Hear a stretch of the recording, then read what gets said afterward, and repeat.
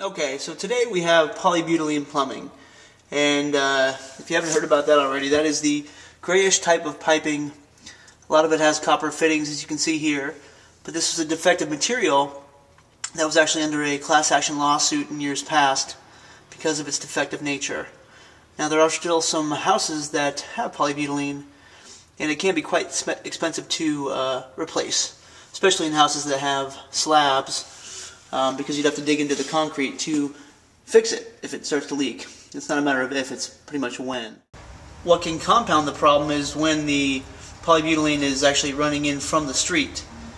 Because again, chances are it's going to be leaking in the near future. It's lasted this long, but still it's a good chance it's going to be leaking, so you'd have to replace your line all the way out from the street to the house. So again, not a good thing to find, but given the right price of the house, it can be fixed. And it could still be a good deal for you.